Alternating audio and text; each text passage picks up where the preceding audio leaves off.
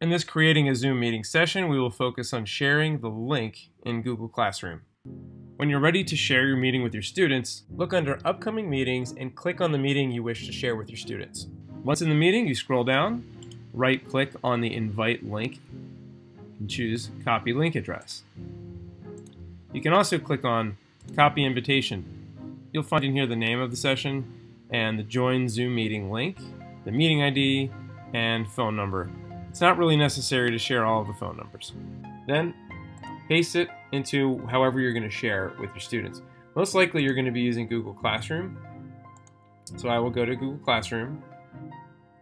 I will go into my class and go to classwork.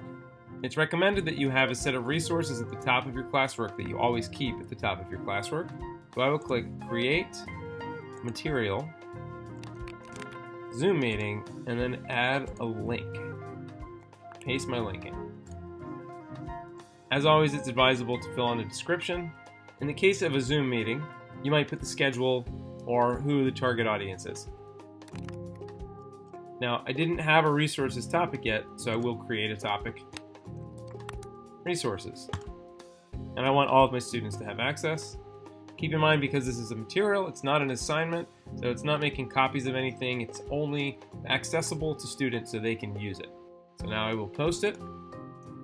Now I have this resources topic created. Notice I have some items at the top. I will want to organize those and put them into the correct topics so that my resources is always sitting at the top. My Zoom meeting and any other resources that students will use regularly will now sit at the top of my Google Classroom classwork page. Also, some teachers like to use the stream to post the link to their video conference.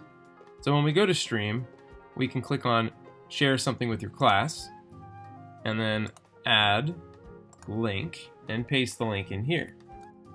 And then write a message. I can post it right now, or I can schedule it for release when I'm ready for them to have access to it. One other thing worth mentioning is under the settings for this class, when I scroll down to General, you'll find Stream right here. I have it set so students can only comment. So if I post something like a link or a question, students can comment here, but they cannot post. I also have classwork on the stream set to hide notifications, so nothing shows up in my stream except for items that I specifically put onto the stream. Once you make changes, make sure you click Save. Now, students will be able to find the link in the stream and at the top of classwork under Resources.